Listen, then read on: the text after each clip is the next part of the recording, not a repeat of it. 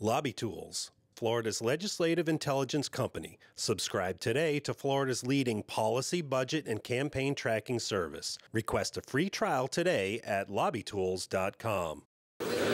It was a rare sight 20 years ago. In current resolution providing for the manner of appointing electors for President and Vice President of the United States. The Florida House doing what Governor Ron DeSantis has been urging other legislatures to do, use their constitutional power to order electors to vote for a specific candidate.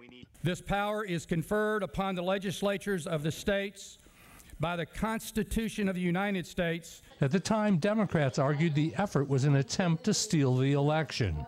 We will be disenfranchising every single voter. The House approved the resolution along party lines. 79 yeas, 41 nays. The Senate took a much more cautious approach. I was very concerned that Florida's actions might be used in the future as justification to certify the votes for one presidential candidate or another.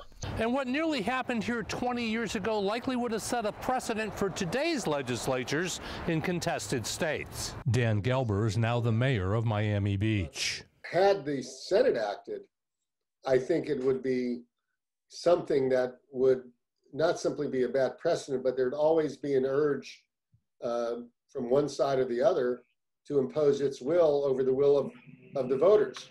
And the window for state legislatures to vote is narrowing. Electors meet December 14th in every capital across the country. Reporting from the state capitol, I'm Mike Vasalinda.